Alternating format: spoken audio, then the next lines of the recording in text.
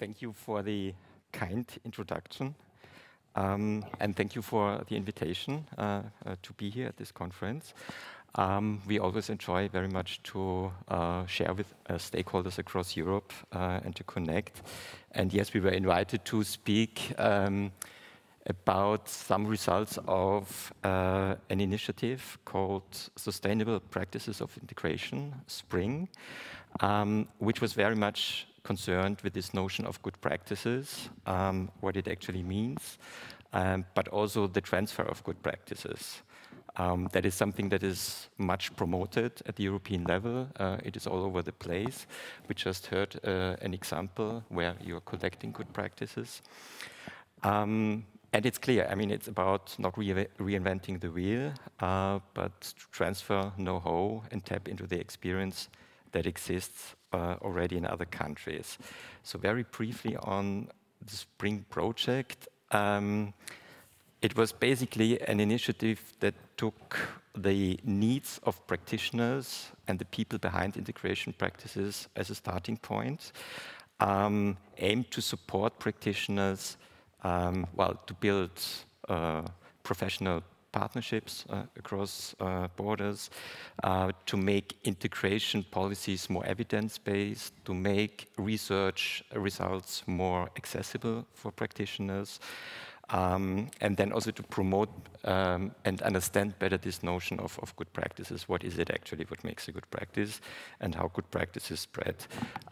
You are invited to have a look at the website. There are numerous tools, outputs, toolkits, etc. to download, including a data bank of assessed good practices. So our role as MPG in SPRING was it was twofold. First of all, we developed a kind of evaluation grid for good practices together with experts, grassroots organizations to find out a little bit what are the key criteria, and then looking into the conditions of transfer and transfer of knowledge. So on that, we did basically two things. First of all, an empirical analysis where we looked into 24 cases of integration practices that actually were transferred to another country. Actually, Estonia was among the examples which my colleague who did the research looked at, including the Integration Foundation. And to better understand what is it here, what is taking place, disentangling a little bit the various dimensions. And then in a second step, we turned these insights into a toolkit, a practitioner toolkit. This is built around like 20 questions to ask for everyone who is interested in developing a new integration practice that would be inspired by an international model. Some key findings from this empirical research is, first of all, it's very high on political agendas, good practices, spreading of good practices, mutual learning, but actually there aren't that many cases out there. So there's a kind of disbalance between this promotion of sharing good practices and then actually seeing cases where things were adapted in another country. So a good practice apparently is not necessarily or automatically a transferable practice. Then it's interesting that most of these cases are more general integration programs, are more concerned with labor market integration, and then you have areas like health and housing where it seems to be very difficult. And then it's also something that is not happening top-down, but very much in networks, horizontally. It's not simply duplicating practices, it's more about adapting models. And then there is something about scope, budget, funding sources as well.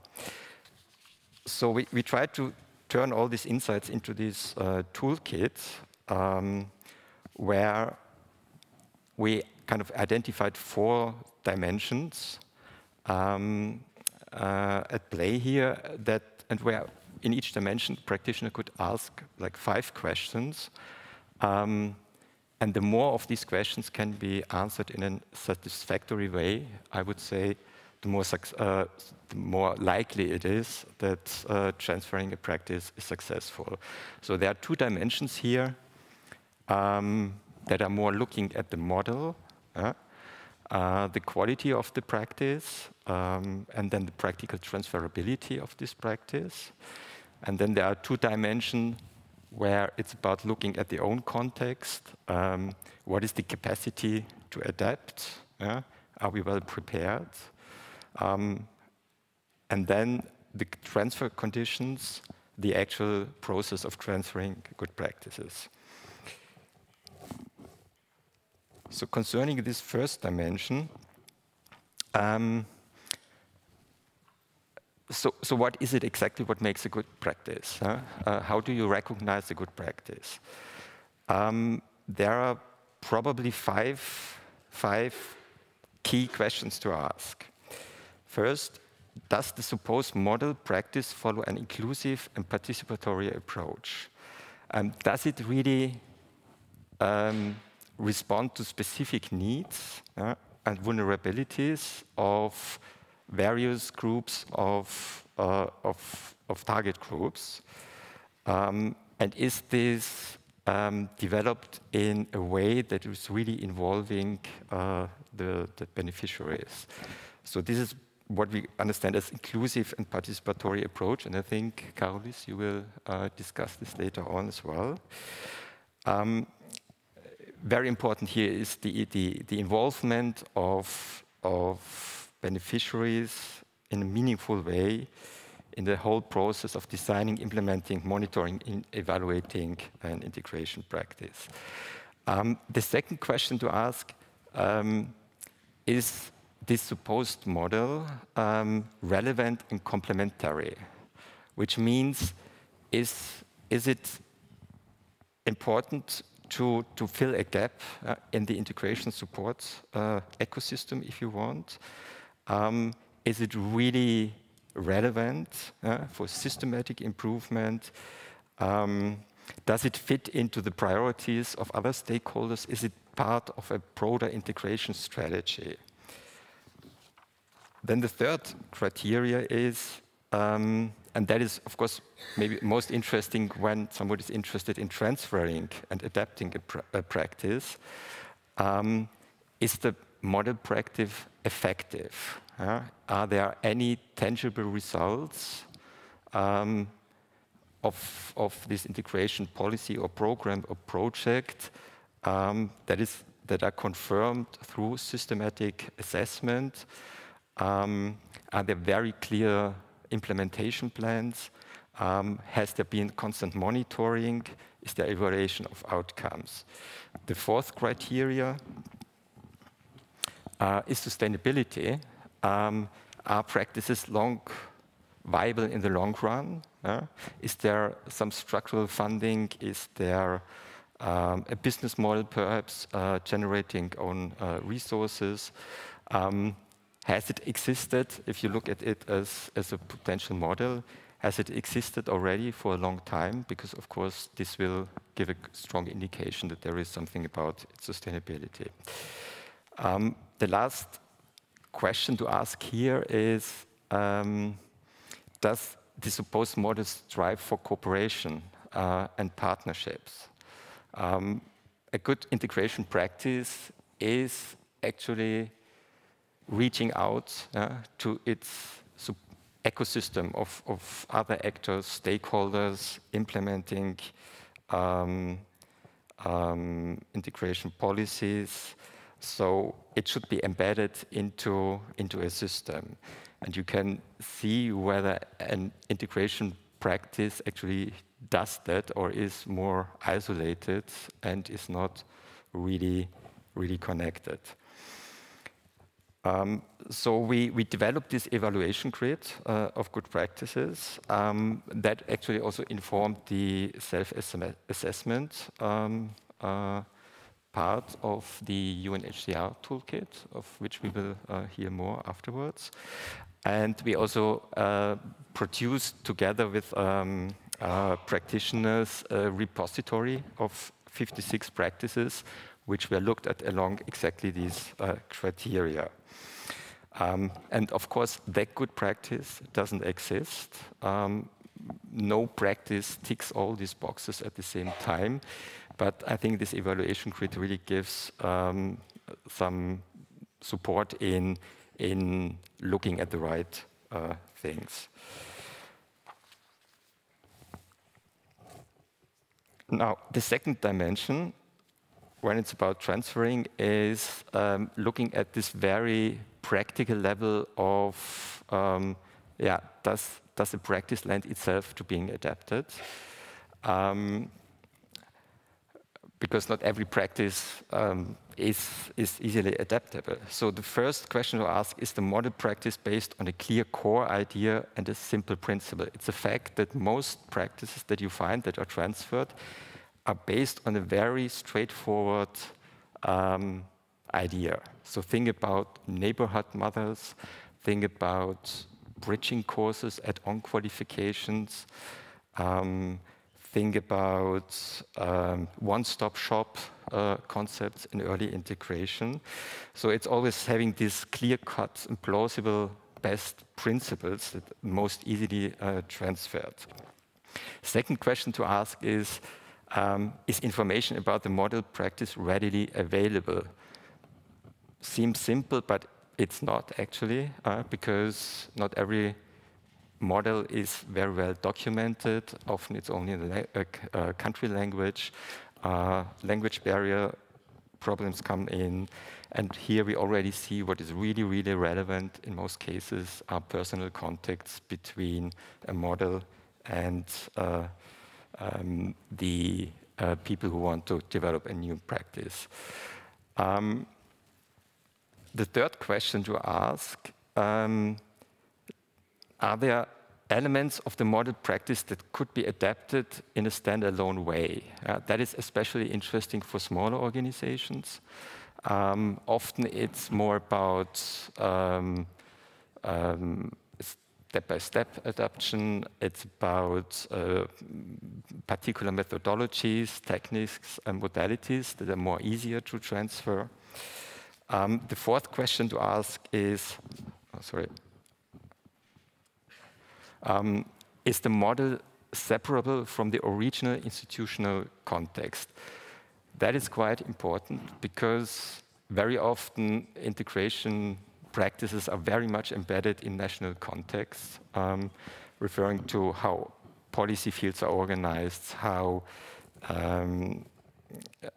competences are shared between central government and the local level, the role the civil society plays in a country. In some countries, integration policies are very state-dominated. In other countries, civil society has a very big role. In other countries, civil society actually takes over the role of the state.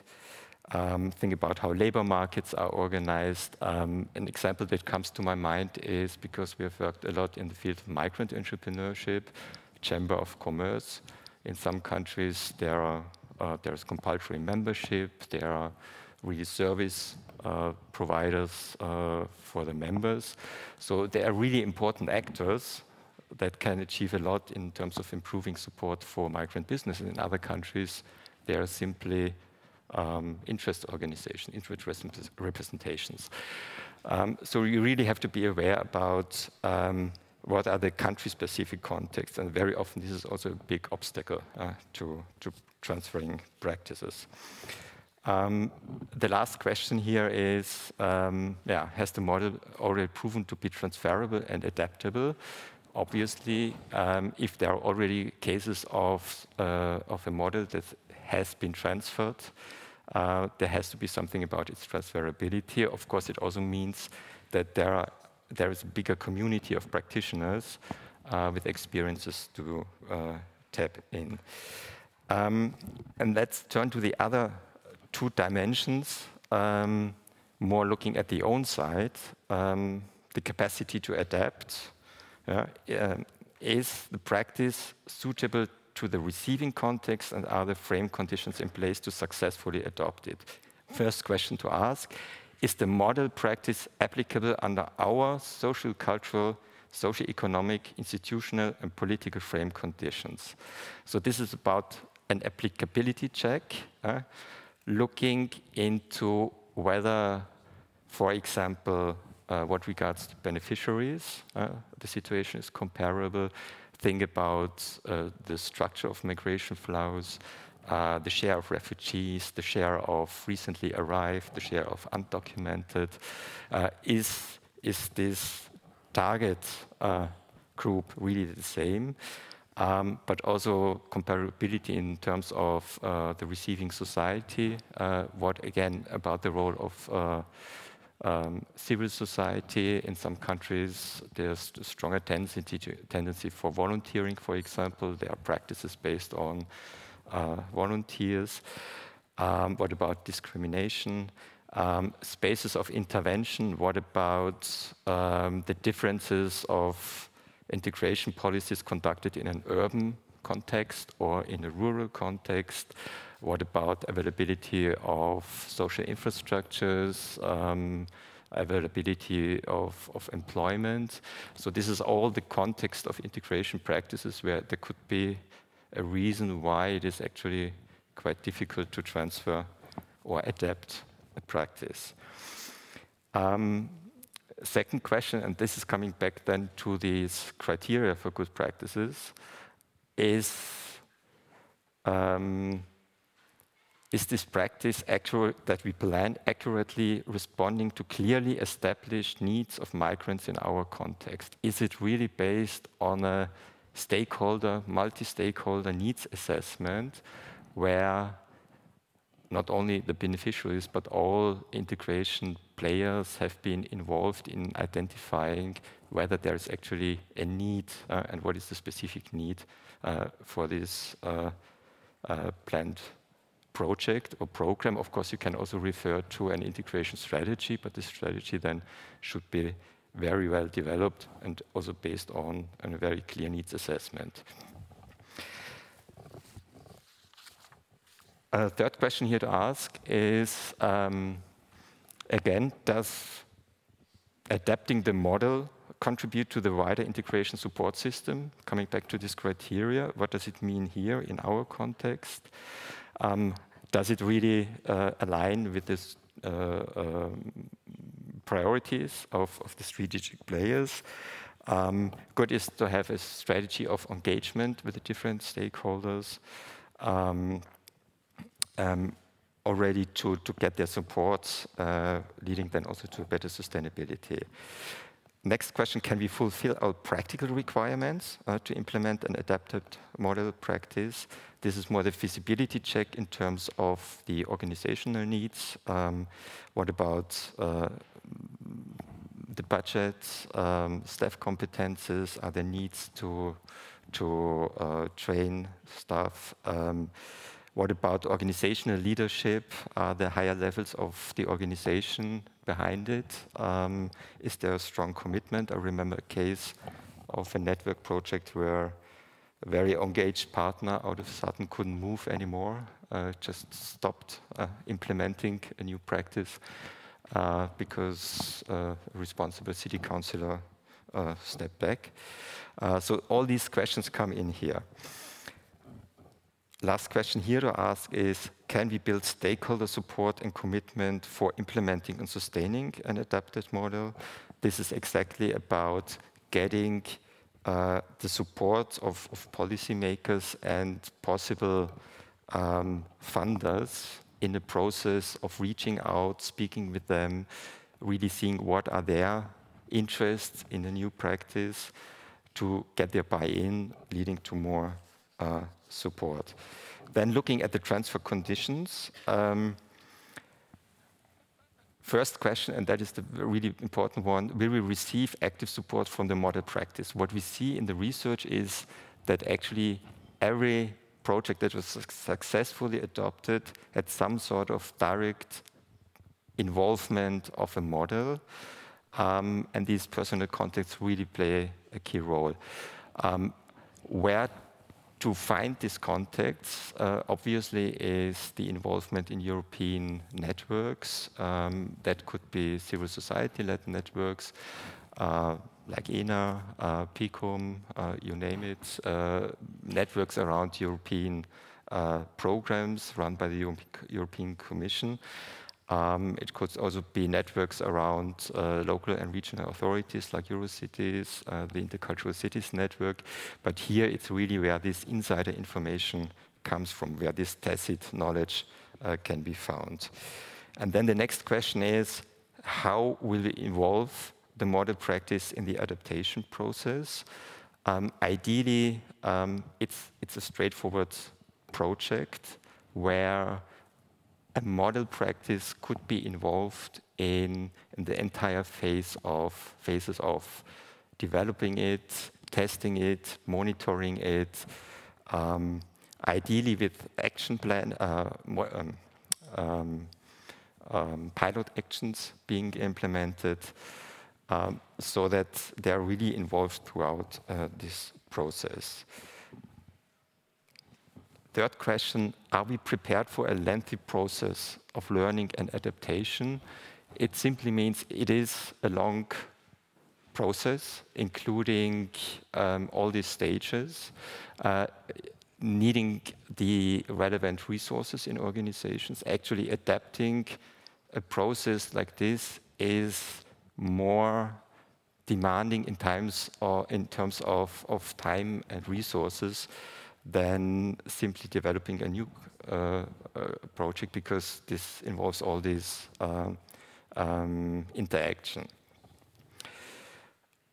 Then the third question here, the fourth question is, how will we monitor, evaluate, and modify the adapted practice? This is about having the methodology right. Very important, of course. And then the last question to ask, how will we develop and confirm a sustainability perspective already in this process? Because this is actually the best time to get all the stakeholders involved and showing them that there is something developed following an international good practice. Just to conclude, I think there are two main points coming out of this. It's this overwhelming importance of networking and interpersonal contacts. Without that, only having collections of good practices, what you always see, this huge databases of uncommented good practices is not enough. So it's really this interpersonal contact. But the problem is that that also takes time and resources, and often that is not reimbursed for people working in the field.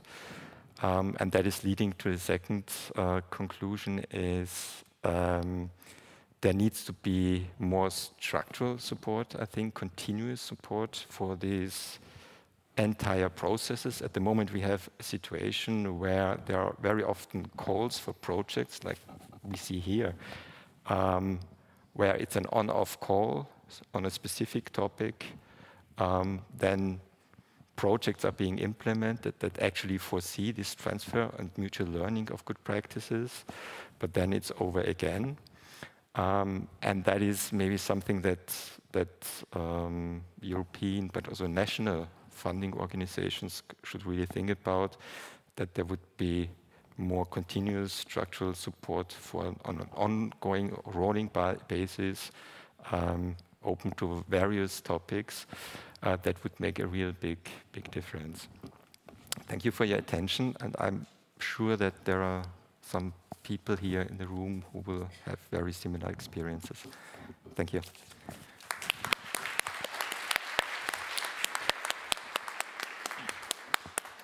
Alexander, thank you so much for your insightful presentation. And it was wonderful in the sense that it is the most important thing actually to ask the right questions. And how many undertakings have failed just because we've sat down and just failed to ask the right questions. So now we have a lot of them, and I would like to give the chance to ask questions to our online audience. And we have one question for you. Which is, you largely spoke about theoretical features characterizing a good practice, but could you please provide a practical example of a good practice? There are many, of course. I mean, I'm thinking about migrant businesses again, because we worked in this area. And we had cases where, we actually did this whole process, and we saw exactly how important it is, and also how difficult it actually is to build this sustainability perspective, especially because you have often this pilot phase, and then afterwards it's this lack of further funding. So building the stakeholder support maybe is really the most difficult thing in many cases. Of course, effective practices, there are many. I think I mentioned one-stop shop concepts. I think this is also what was implemented here in Estonia. Inclusivity, participation. There are good processes where I'm thinking about the city of Ghent in Belgium, for example, where there was actually it's an anti-colonialism action plan in the city, which was created together with migrant communities, coming up with a huge action plan, going far beyond eliminating colonial reminders in public space, but going into diversity planning in schools, etc. So they are really good practices. But again, it's important to make them not only visible, but to create the networks where this knowledge can be spread and practitioners can come together, especially when it's about involving migrant communities to make that happen. Thank you. Thank you again for this profound account.